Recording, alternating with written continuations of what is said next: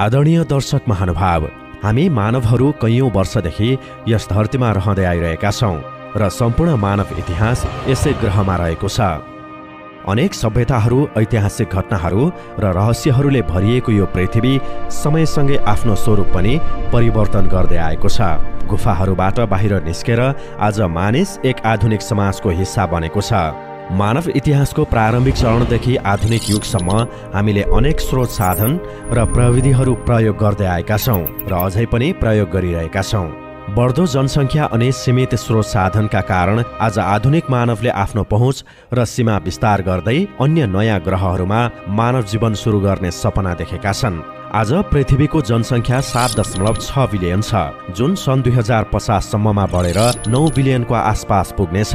सन् 2100 सम्म यो संख्या 11 बिलियन पुग्ने वैज्ञानिकहरू अनुमान लगाउँछन्। यति ठूलो जनसङ्ख्याको पेट पाल्न सक्ने पृथ्वीको बसको कुरा हुने छैन। यसै कारणले पनि हामी अन्य ग्रहमा जीवन खोजिरहेका छौं। मंगल ग्रह हाम्रो अर्को घर त हो नै, तर हामी हाम्रो पृथ्वीको एकमात्र चन्द्रमालाई पनि व्यवस्था गर्न सक्दैनौं। टेराफर्मिङ, यी दुई शब्दहरू मिलेर बनेको छ टेरेन यानि कि बस्ने ठाउँ र फर्म यानि बनाउने। सरल भाषामा भन्ने हो भने कुनै पनि जीवित प्राणीका लागि बस्ने ठाउँ बनाउनुलाई टेराफर्मिङ भनिन्छ। यस प्रविधिमा कुनै पनि ग्रहलाई आर्टिफिसियल रूपमा बस्न योग्य वा पृथ्वी जस्तै बनाउन सकिन्छ। मतलब अन्य कुनै ग्रहमा पनि त्यो सबै चीजहरू हुनेछन् जो हाम्रो ग्रहमा जीवनको लागि जिम्मेवार छन्, जस्तै वायुमण्डल, मौसम, पानी, वनजङ्गल, चुम्बकीय क्षेत्र आदि। मंगल ग्रहमा टेराफर्मिङ सम्भव छ, तर चन्द्रमामा टेराफर्मिङ सम्भव छैन। यसो त चन्द्रमा हाम्रो सबैभन्दा नजिक छ र यति ठूलो चन्द्रमालाई बेकार निष्क्रिय छोड्नु मानव जातिका लागि मूर्खता हुनेछ। त्यसैले वैज्ञानिकहरू पनि भन्छन् चन्द्रमालाई भविष्यमा आर्टिफिसियल क्लोनी बनाइनेछ। कस्तो होला यदि हामीले आर्टिफिसियल क्लोनी बनाएर चन्द्रमामा बस्न थाल्यौं भने? आजको यस भिडियोमा हामी जान्ने प्रयास गर्नेछौं यदि चन्द्रमामा मानव बस्ती बसाइयो भने त्यहाँको जीवन कस्तो होला। 52 वर्षपछि सन् 2024मा नासाले फेरि एकपटक चन्द्रमामा अवतरण गर्न लागेको छ। तर यसपटक नासाले चन्द्रमामा अवतरण मात्र गर्ने छैन, यो मिसनमा मानवले चन्द्रमामा एउटा क्लोनी निर्माणको जग राख्नेछ। हामी तपाईलाई यस क्लोनीको बारेमा विस्तारमा बताउनेछौं।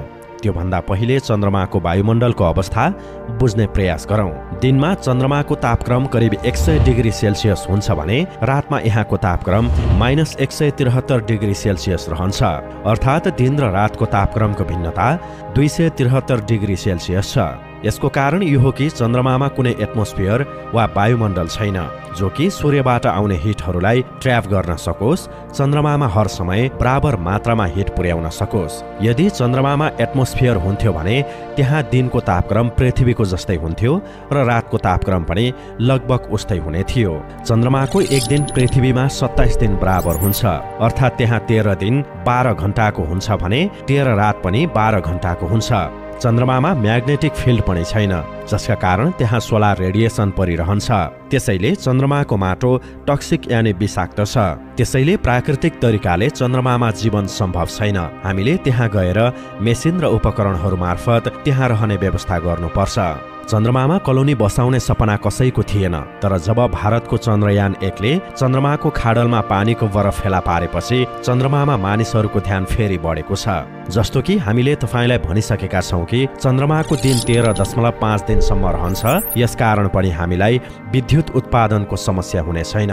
सोलर प्यानलको सहायताले विद्युतलाई ब्याट्रीमा स्टोर गरेर प्रयोग गर्न सक्छौं। अब प्रश्न उठ्छ, हामीले क्लोनी कुन स्थानमा बनाउन सक्छौं? 1988मा सोभियत खगोलविदहरूले भनेका छन् कि चन्द्रमामा लगभग सबै ठाउँ एउटै अर्थात् समान छ। त्यसैले हामीले क्लोनी जहाँ पनि बसाउन सक्छौं, तर हामीले जुन क्लोनी बनाउनेछौं त्यसको 3वटा शर्तहरू पालना गर्नुपर्छ। पहिलो, क्लोनीको आसपास धेरै खाल्डाहरू नहोस् ताकि यातायात र अन्तरिक्ष यान अवतरणमा समस्या नहोस्। दोस्रो यो हो कि क्लोनी केवल टेक्नोलोजीमा निर्भर हुनु हुँदैन अनि पृथ्वीबाट ल्याइएको सामानहरू मात्र प्रयोग नहोस्। हामीले चन्द्रमामा नै अक्सिजन र आइरन अक्साइडको स्रोत खोज्नुपर्छ र तेस्रो कोलोनीको आसपास एउटा यस्तो ठाउँ हुनुपर्छ जहाँ एक्सपेरिमेन्टमा सहज होस् अनि हामीलाई केही ज्ञान प्राप्त गर्न सहज होस्। यदि यी 3 कन्डिसन चन्द्रमाको कुनै पनि स्थानमा फलो हुन्छ भने त्यहाँ कोलोनी बनाउन सकिन्छ। चन्द्रमाको ध्रुव मानव कोलोनी स्थापना गर्न राम्रो ठाउँ हुन सक्छ, तर त्यहाँ पानी छ, सूर्यको किरण पुग्दैन। त्यसैले हामीलाई सोलर पावर प्लान्ट अर्को ठाउँमा स्थापना गर्नुपर्छ। हामी बिजुलीको लागि हाइड्रोजन फ्युल सेल्सको प्रयोग गर्न सक्छौं, जसले चन्द्रमाको पानीको अणुहरूबाट हाइड्रोजन अलग गरेर आफ्नो काममा लिएर बिजुली उत्पादन गर्न सकिन्छ। तर समस्या यो छ कि चन्द्रमामा म्याग्नेटिक फिल्ड नहुँदा सोलर विन्ड चन्द्रमाको पोलमा बनेको कोलोनीको इलेक्ट्रिसिटीलाई नष्ट गर्नेछ। त्यसैले वैज्ञानिकहरूले यसको पनि केही समाधान खोजिरहेको बताएका छन्। चन्द्रमामा हामीले जुन घर बनाउनेछौँ हरेक घरभित्र पानी र अक्सिजन हुनेछ र त्यहाँ खाद्यान्न उत्पादन गर्न सकिने क्याबिन पनि हुनेछ। वैज्ञानिकहरूका अनुसार निकट भविष्यमा मुन कलोनी बनाएर कुनै फाइदा छैन, किनभने अहिले नै हाम्रो पृथ्वीले यहाँबाट कसैलाई भगाइरहेको छैन। सर्वप्रथम हामीले चन्द्रमामा विज्ञान प्रयोगशालाहरू निर्माण गरेर त्यहाँ हजारौं एक्सपेरिमेन्ट गर्नुपर्ने हुन्छ, जसबाट हामीले केही यस्तो समाधान खोज्न सकियोस् जसले चन्द्रमामा सस्तोमा टेराफर्मिङ गर्न सकियोस्। हामी त्यहाँ कुनै झन्झट बिना पृथ्वीमा जस्तै बस्न सकियोस्। यदि यो सम्भव हुन सक्दैन भने हामीले केही यस्तो प्रविधिको खोज गर्नुपर्छ जसले सस्तोमा मुन कोलोनी बनाउन सहयोग पुगोस्, किनभने चन्द्रमामा मानव अवतरण गर्न मात्र $25 बिलियन खर्च हुन सक्छ र कोलोनी निर्माण गर्न $100 बिलियन भन्दा बढी खर्च लाग्ने वैज्ञानिकहरू बताउँछन्। वैज्ञानिकहरूका अनुसार सायद सन् 2028 सम्ममा चन्द्रमामा पहिलो ल्याब तयार हुनेछ। आजको लागि मात्र यति नै।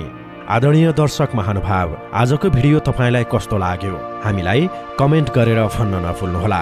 यदि तपाईलाई हाम्रो भिडियो मन पर्यो भने भिडियोलाई लाइक शेयर गर्न नभुल्नुहोला अनि च्यानललाई सब्स्क्राइब गर्न नभुल्नुहोला।